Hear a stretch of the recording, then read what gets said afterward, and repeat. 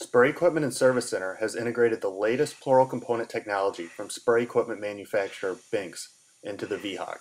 The V-Hog has been designed with the contractor in mind.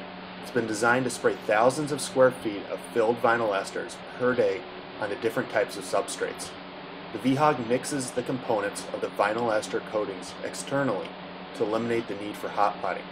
There's no need to flush out the system because the vinyl ester resin and catalyst stay separate until mixed on the outside of the spray gun.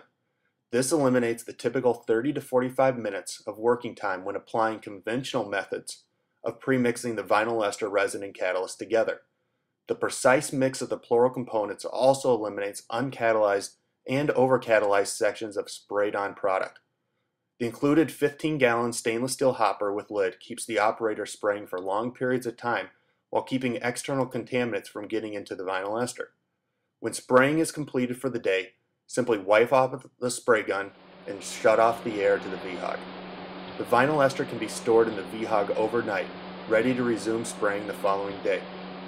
Spray Equipment has put together full manuals of the V-Hog, including videos of startup and shutdown procedures, and repair of the common items of the V-Hog. We understand how important downtime is to your operation. The tools included with the manual will ensure anyone will have the knowledge how to utilize the V-Hog to its full potential.